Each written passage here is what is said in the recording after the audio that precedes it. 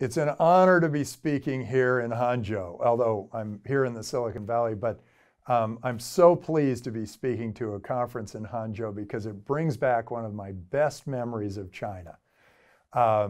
It was 30 years ago, 40 years ago. It was a long time ago, and I was on a trip from Shanghai to Hangzhou, and it was about a 3-hour drive.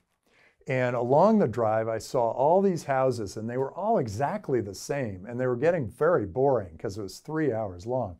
But then I saw one that had these big blue windows, and all the other houses were concrete till-ups with no windows. But this one had blue windows, beautiful blue windows, and a spire and a driveway coming into it, a paved driveway, because most of the driveways were dirt roads.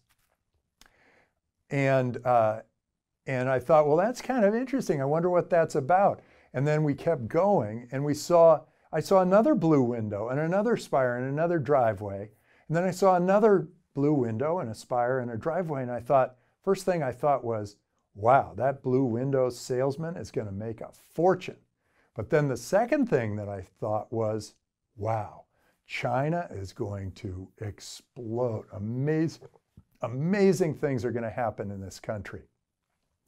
And that was what got me to first start thinking about investing in China. And at one point, I met with the Minister of Finance in China, and he said, invest in my country. And I said, I'm not going to invest in your country. I met with this guy who built a chocolate company, and that chocolate company was nationalized. And it was a $90 million chocolate company, and so he was not able to benefit from all the hard work he did. So the minister said, well, what would you recommend? And I said, well, look, I would recommend that anyone who invests in your country from wherever they are should, if they're able to make money with that investment, to let them take that money back to their country and tell all their friends that they've invested in that country. And then you'll see more money than you ever imagined.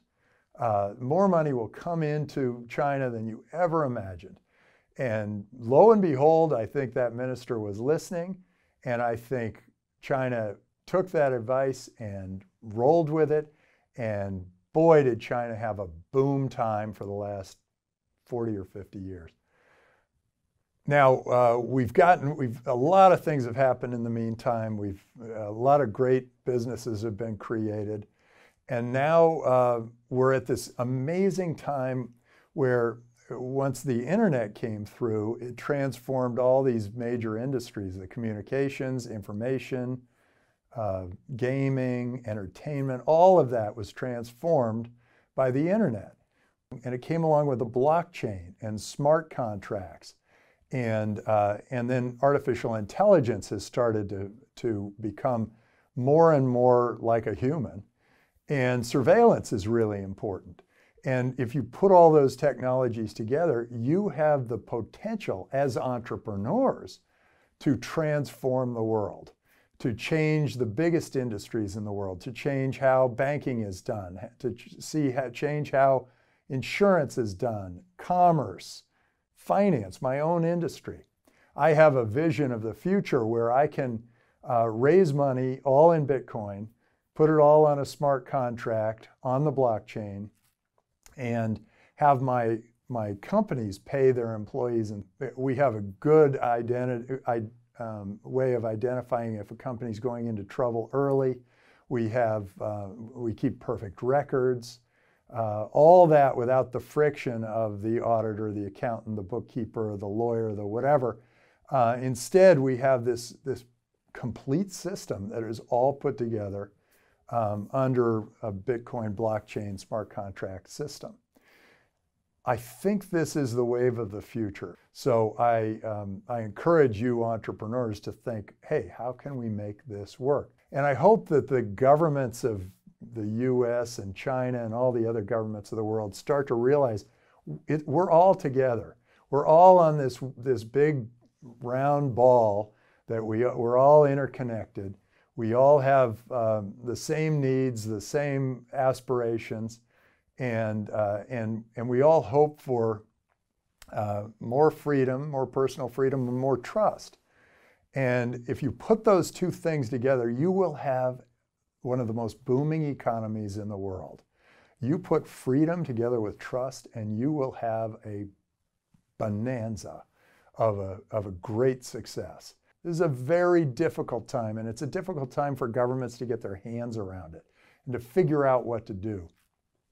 But I think by trusting their people, trusting them to do the right thing, their people will respond to that trust, and all of us will be better off. And so I highly recommend that you encourage your government to trust their people. And I also think that we really need to bring that olive branch back to the U.S.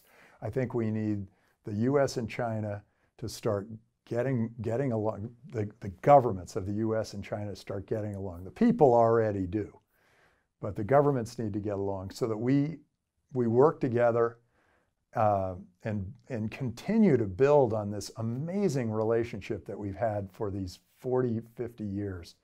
You know, I really encourage this to happen. It's probably not what you expected from this talk, but I think we're all going to benefit from it. So I look forward to doing many, many more business deals in China. I look forward to a really amazing relationship. I look forward to trading technologies, trading products, operating together and improving the world together. Thank you for your time. Have a great conference, and I'm looking forward to seeing all you at some point soon.